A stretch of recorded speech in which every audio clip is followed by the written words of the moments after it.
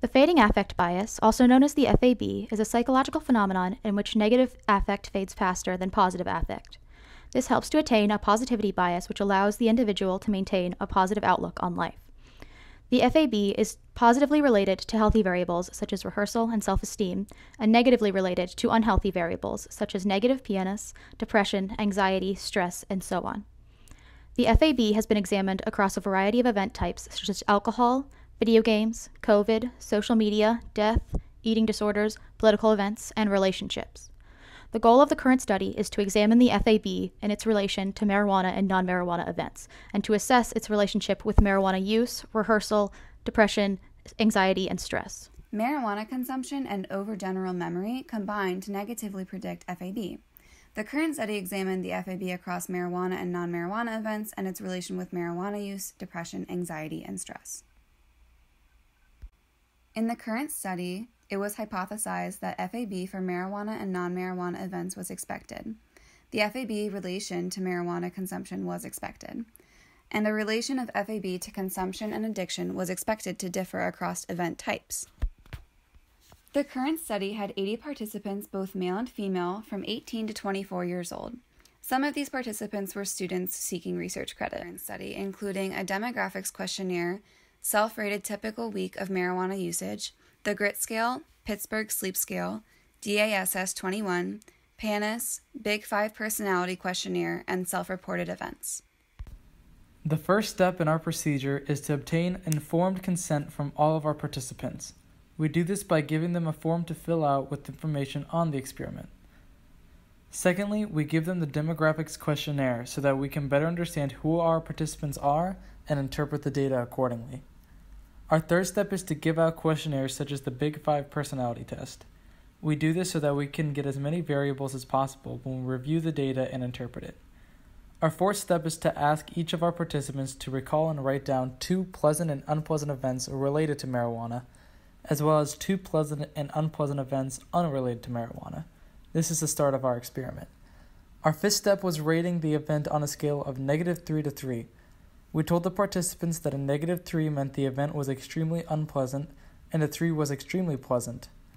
After that, our sixth step is to ask the participants how often each of these events occurred from a scale from 0 to 6.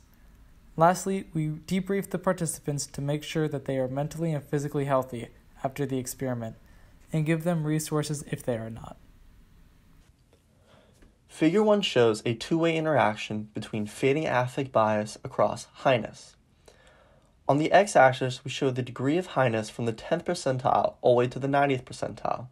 On the y-axis, we show the fading affect from 0 to 2. We see an increase in unpleasant events and a decrease in pleasant events. The difference between both of these show the fading affect bias. Here in this graph, we see an increase in the fading affect bias. Figure 2 shows the fading affect bias across average competence.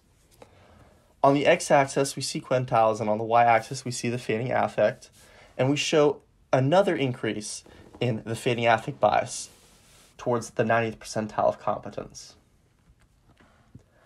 Figure 3, we show yet another two-way interaction of the fading affect bias across rehearsal. As the percentile of rehearsal increases, we also see the fading affect also increase. Therefore, the fading affect bias does show an increase over the percentiles. Figure 4 shows another two-way interaction, FAB across average neuroticism, from the 10th percentile all the way to the 90th percentile. Here, we actually see fading affect bias decrease over time. Unpleasant events decrease and pleasant events increase, therefore showing a decreased fading affect bias. Figure 5 shows the fading affect bias across negative PANIS. Here again on the x-axis we see the quintiles of negative PANIS, and on the y-axis we show the fading affect. Here we see unpleasant events are fading less, while pleasant events are fading more so, showing a decreased fading affect bias. Figure 6, we see fading affect bias across average depression. We see the same trend as we saw in Figure 5 with a decreased fading affect bias. Figure 7. Fading affect bias across anxiety. Yet another two-way interaction that shows a decrease in the fading affect bias as the quintiles of anxiety increase. Figure 8, we show fading affect bias across stress, showing another trend of a decreasing fading affect bias as the quintiles increase. And last two-way interaction, fading affect bias across sleep disturbance. We show another trend of fading affect bias decreasing as we approach the 90th percentile of problematic sleepers.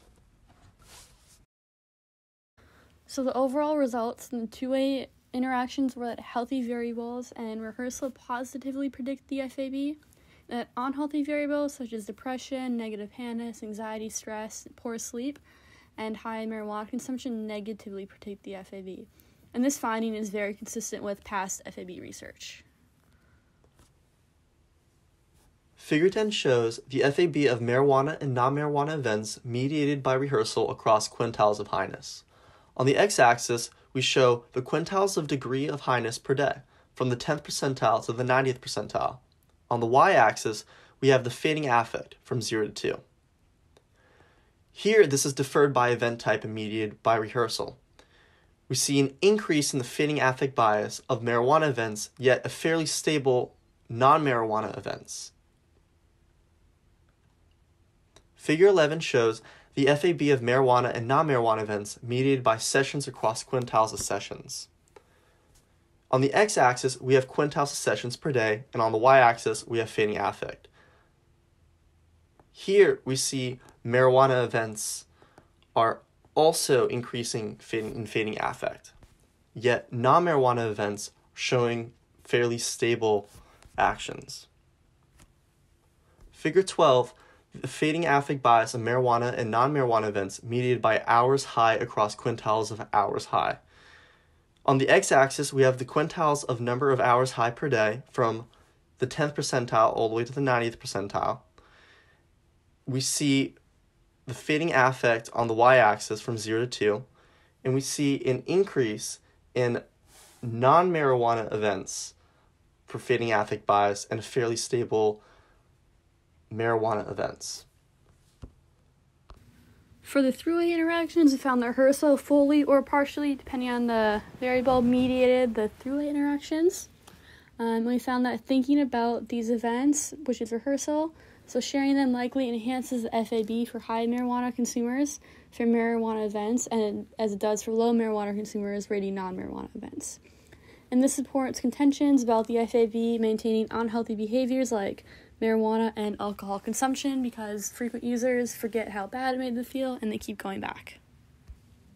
At low levels of consumption, the FAB is lower for marijuana events than non-marijuana events, meaning that at low levels of consumption, negative emotions relating to non-marijuana events will fade faster than negative emotions relating to marijuana events, and the FAB was larger for marijuana events at high levels of consumption, meaning that frequent marijuana users will have a high FAB for marijuana events, which indicates that they could go back to those behaviors that are causing them harm. Future research could look at marijuana use in a diary study to determine if smaller events can predict the FAB, and future research could also look at different drugs and memory specificity in relation to the FAB.